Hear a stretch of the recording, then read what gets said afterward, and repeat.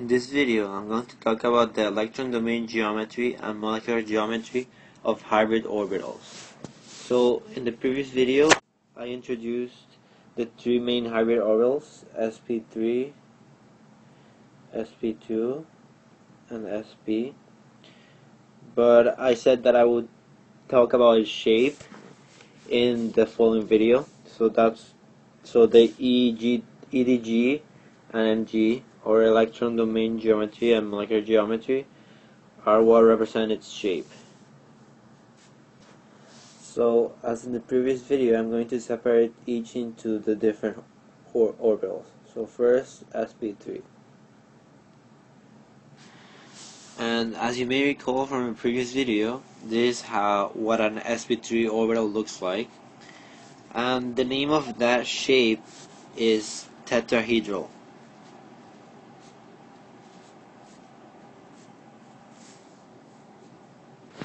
So any molecule that has sp3 hybridization has an electron domain geometry that is tetrahedral. And what the electron domain geometry is, it just refers to the arrangement of electron pairs around the central atom. So arrangement of electron pairs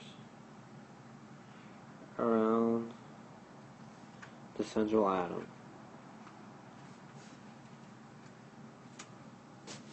And I also mentioned another type of geometry called molecular geometry, or MG, and that just refers to the arrangement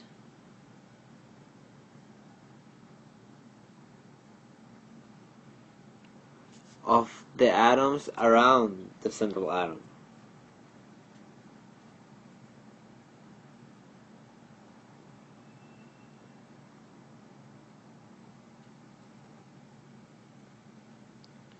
So it's basically the opposite.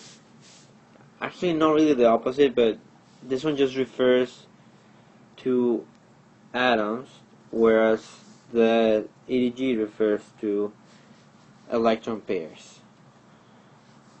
And they're very different things. So let's do an example for this. There are four different names for the electron geometry and molecular geometry. The electron geometry, the EDG, stays constant for each hybrid orbital, but the molecular geometry is what changes. So it's good to make a table. So I'm going to write the structure first.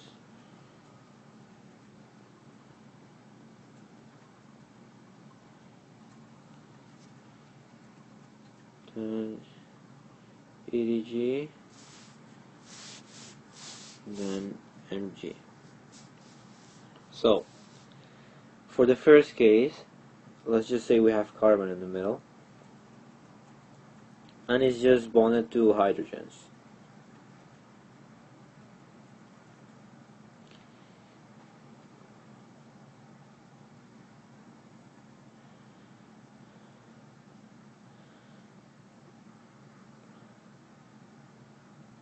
So we said that the EDG for the hybrid orbitals stay constant, and that for sp3, because this molecule is sp3, it will be tetrahedral.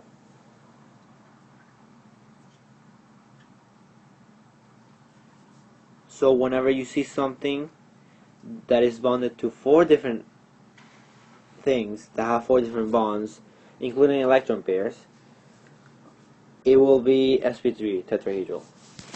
So we'll do practice problems in the following video. Now, in this case, the molecular geometry, because the number of atoms it's bonded to is the same as the number of electron pairs, it will also be tetrahedral. Now let's go to the second case. In the second case, we have a carbon, and in this case it's only bonded to 3 hydrogens.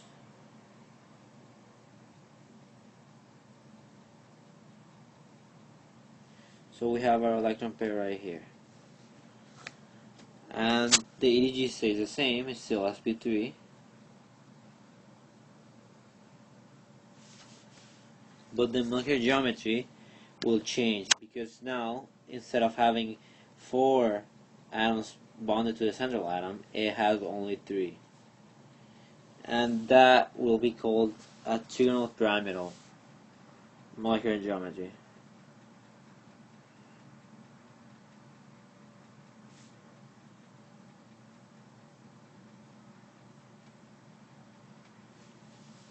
And well, the name comes from you can see a pyramid right here. So it's like a pyramid, and this doesn't count because it's an electron pair. So that's why it's called trigonal pyramidal. And there are 2 more cases. So our third case represents, I'm going to use the same example for each. In this case, we only have 2 hydrogens bonded to the carbon.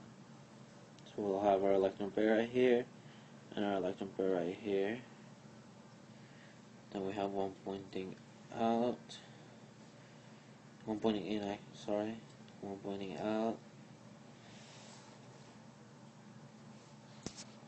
So the EDG stays the same, tetrahedral.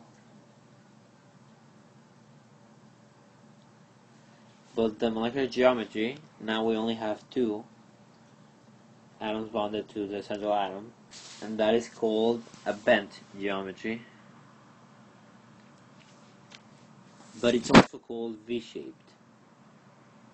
And the second one is easier to remember because this just looks like a V. Or you can just call it bent B-shape because it's a bent V. But it's the same. And well, we have one more case for sp3, and it's when it's only bonded to 1 hydrogen. So we have an electron pair here, an electron pair here, an electron pair here. Then we have 1 hydrogen pointing in.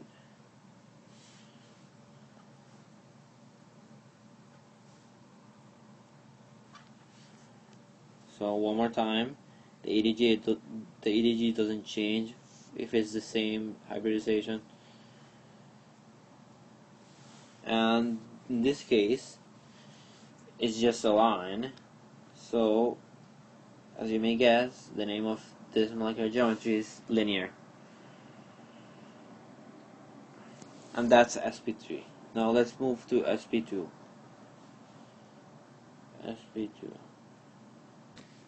And that's how sp2 looks like. It kind of just looks like the Mercedes-Benz sign. It will always be like, it will always have that shape, and it will be bonded to 3 things or less. So doing the same as we did in sp3, I'm going to first the EDG for this is called trigonal planar.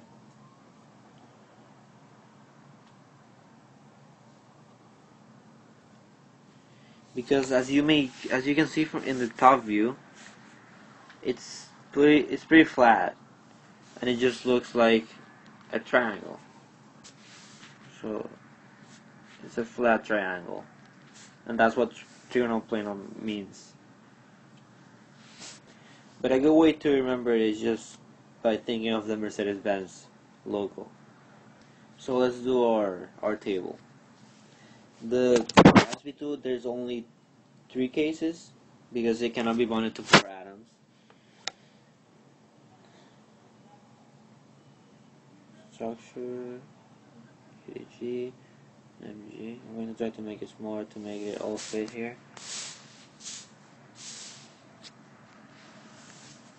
So using carbon again. Actually, let's not use carbon because that wouldn't make sense. Carbon likes being bonded to 4 things. So let's use boron. Boron is a very good example for this because it likes having 3 atoms bonded to it. And we'll use fluorine and this won't feel like this.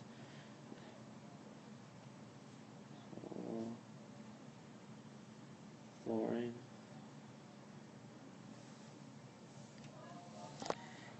We said that the EDG is signal planar.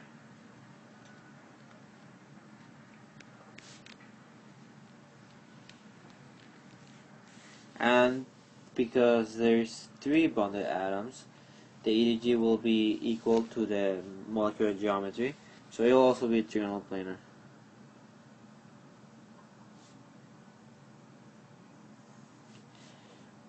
Our second case is when it's 1 into 2 atoms. So, one in here, and it has an electron pair here. That will also be trigonal planar. EDG doesn't change. And the molecular geometry will be bent, like what we saw for sp3 when it had 2 atoms bonded to it. And well, finally, when it has only 1 bond, that will be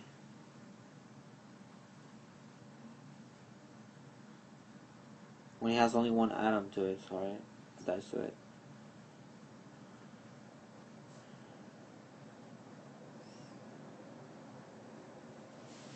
It will also be trigonal planar, but the molecular geometry will be linear. So some of the names can go from sp3 to sp2.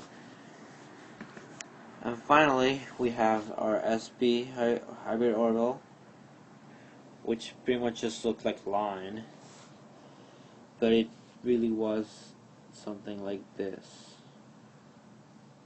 or a very small one here and a long one, because that's sp. S is a small sphere and p is a lobe, and then the opposite, small on the other side, but that doesn't really matter. I explained all of that in the previous video. So let's do the same as we did for the other 2 cases. Actually, it wouldn't really make sense to do that, because let me show you an example of what an sp hybridized orbital looks like. An example. So I have a carbon here.